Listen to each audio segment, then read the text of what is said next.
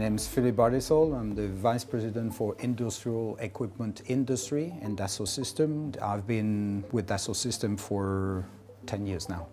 So my name is Alain Bernard, and I am Emeritus Professor at École Centrale de Nantes. I have been working in the manufacturing and industrial engineering field for 43 years now.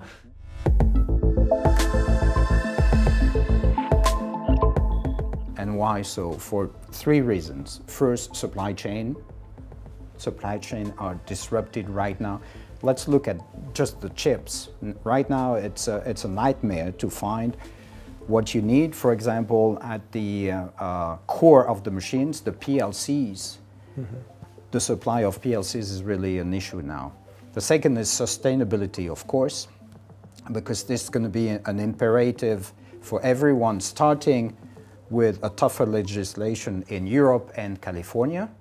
And the third one is, in manufacturing, we cannot find people to operate the lines. So we will have shortages of people.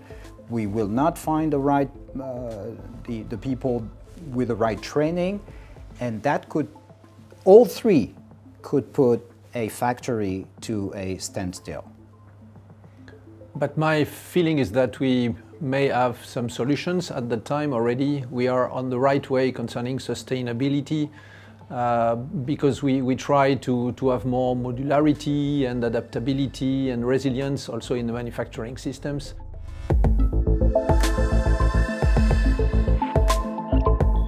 If we think that in the, seen from the machine maker, in the after-sales service macro process, we are going to see the same revolution we saw in engineering 20 years ago, which is, it was the DMU, the digital mock-up 20, 25 years ago, even 30 sometimes. We saw the 3D as being the universal mean or language in order to, no longer the 2D but the 3D, and then people were having meetings around the 3D, and they were sharing the 3D. I personally believe that this is happening now in after-sales service, and we have customers that are asking us in RFQs, in requests for quotation for PLM, Product Lifecycle Management, or PLM++.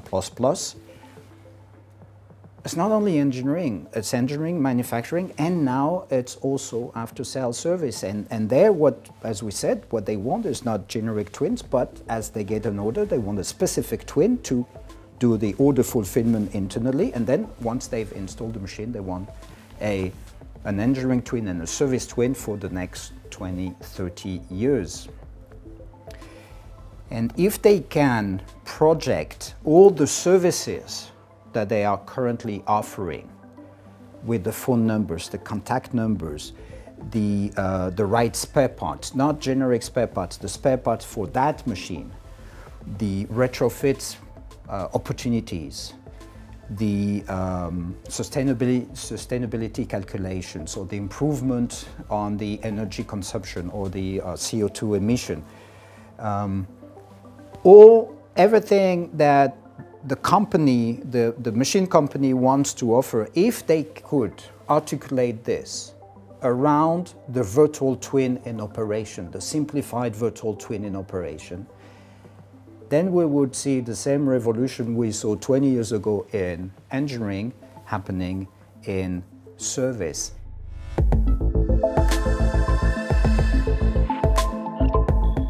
Well, what is interesting also is maybe to develop some economical models. We spoke about frugal, but frugal is not only doing less with less. It is to do something which is just enough.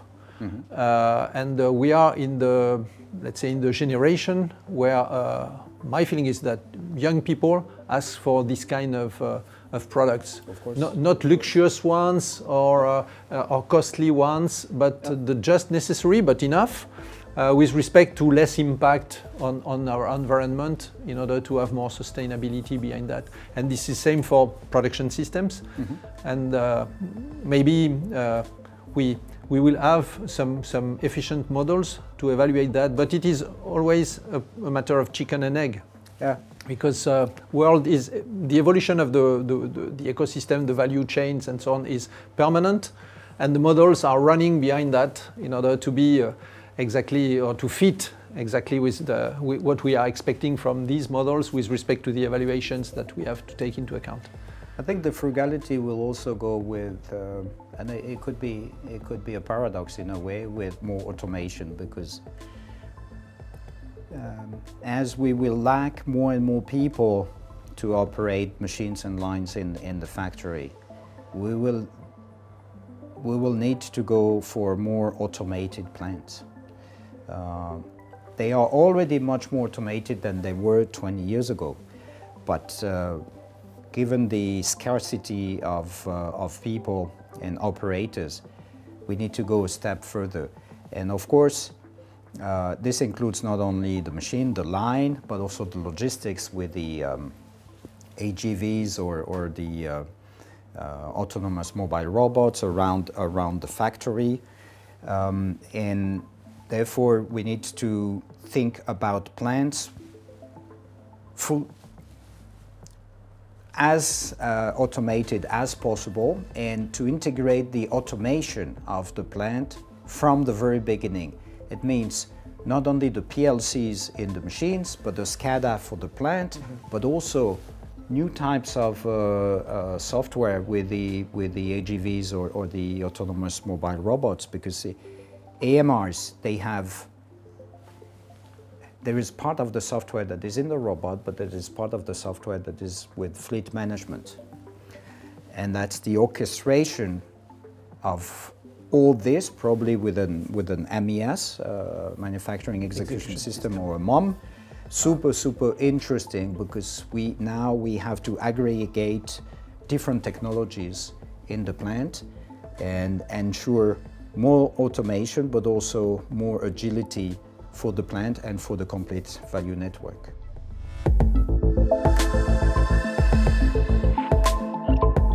Okay, so if we take it first from the viewpoint of the user of the machine, user of the line.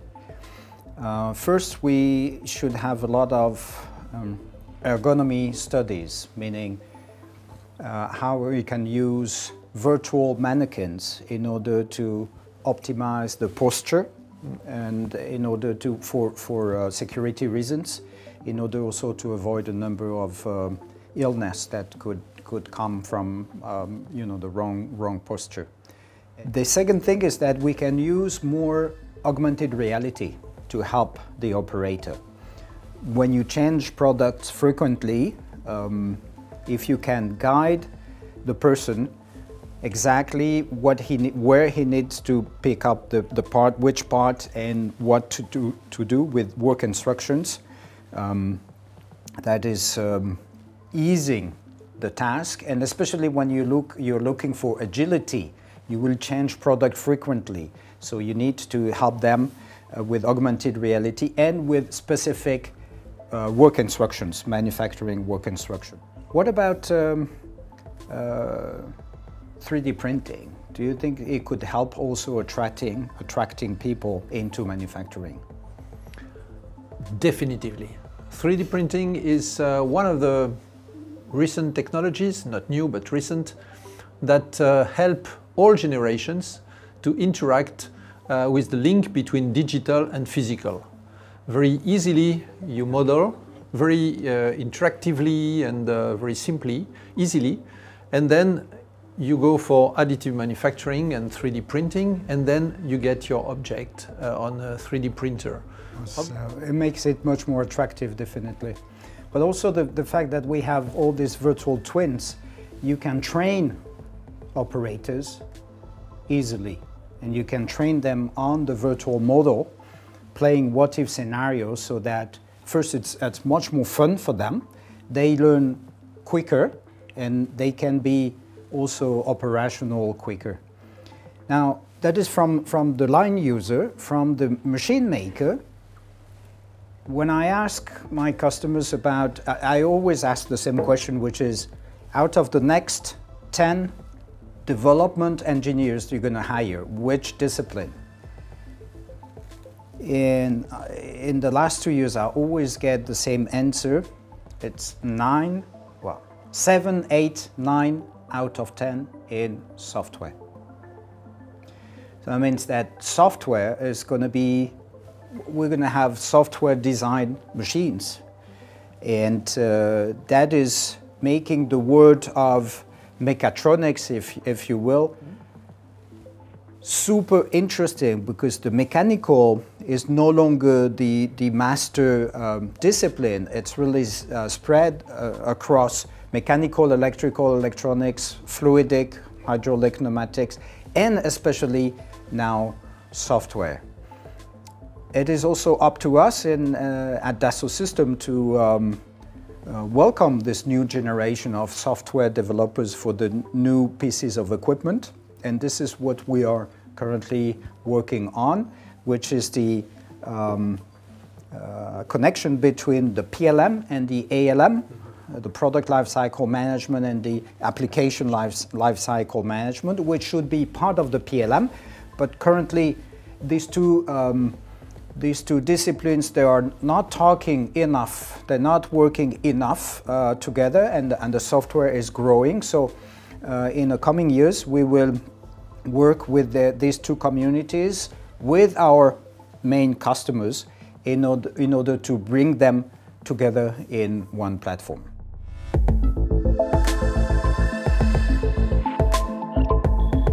So looking at 2030, I believe that we will have much more of equipment as a service.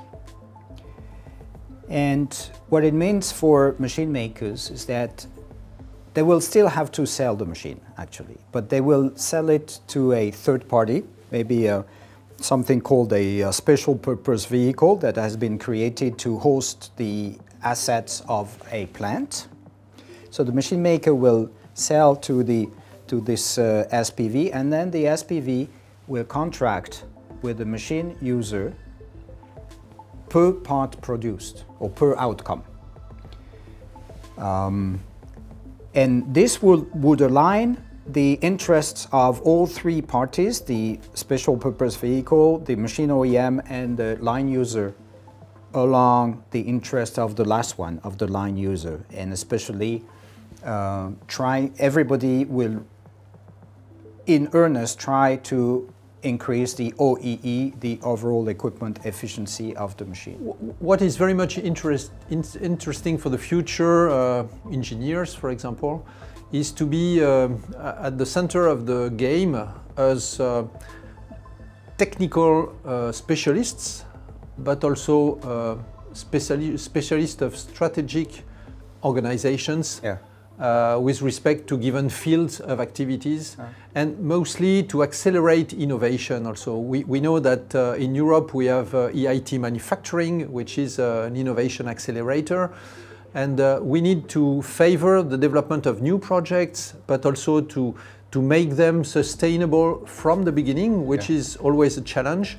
And this kind of organization, in order for a startupper, for example, to find the right grape of companies, let's say, able to give the right service in order to help for the ramp-up development of their activities, could be also an interesting evolution, especially for France to reindustrialize, but also for the global activity. I think it could be a very good approach. But what is important is to have strong collaborations with companies and to push our young engineers within the companies in order to vehiculate this kind of idea and approach to help in transferring the knowledge of an engineer, I mean knowledge in engineering, to the world of the sustainable economy in the market of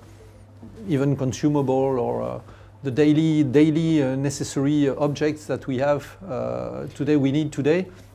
I think it could be a generic model for the global activity It is not so easy with respect to the intellectual property or even the sharing of the value and so on, exactly what you said, but maybe the smart contracts could be one solution to do so through IoT and so on. And as we're moving from the engineering disciplines to system engineering for the product itself, we need also the engineers to play a key role in designing and modeling the value network.